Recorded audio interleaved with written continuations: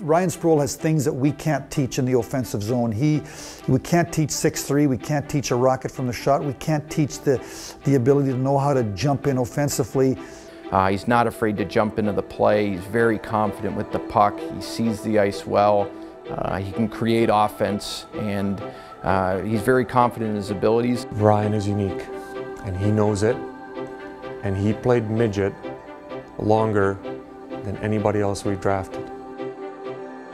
I think for me it's been a long ride for me personally with injuries in the OHL, but even before that where I was cut from junior A and I had to go play midget, and it was kind of in that stage where do I want to do this for my life or do I want to go to school and continue with that.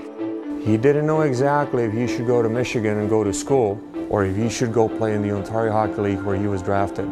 He decides. He goes to the OHL and he plays.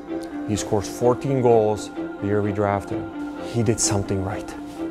He scored a lot of goals. The hardest thing for a defenseman in hockey is to score goals. He did something right. Now the following year, he gets better, but he breaks his jaw. He took a puck in the jaw, saw the x-ray, it was apart. He gets some pins in. 6 weeks later, he's playing with a full cage on. Not every young player can do that. There's lots of skilled players in the National Hockey League. It's learning to compete for every square inch. It's learning to, you can't turn the puck over. You got to box out, you know, as the puck goes back to the point, your defenseman. That's not what he did in junior. In junior, he carried the puck, he joined the rush, he created offense. Down to Sproul.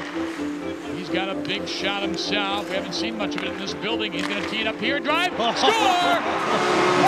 Sproul! Well, we teed that one up, didn't we? And then Sproul teed it up for the goal. I think from a consistency standpoint, like a lot of young players, he needs to now learn to do that day in and day out. But you know, Jimmy Pack working with the defense down in Grand Rapids, and Jeff Blashill and Spiros Anastas, you know, did a really good job in putting Ryan in positions to succeed, and I think he was real comfortable there.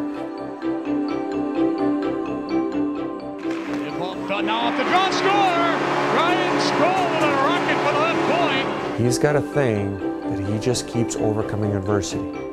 Now, how good he's going to be at the NHL level, I can tell you already now, he can shoot the puck better, harder, under pressure than 90% of the NHL players. He knows if there is something to work on, he tackles it. He meets the challenge, and now this summer, we had the exit meetings. He's already working out. He knows what he wants, and he knows what he doesn't want. He wants to be a Detroit Red Wing. He doesn't want to be in the American League for way too long.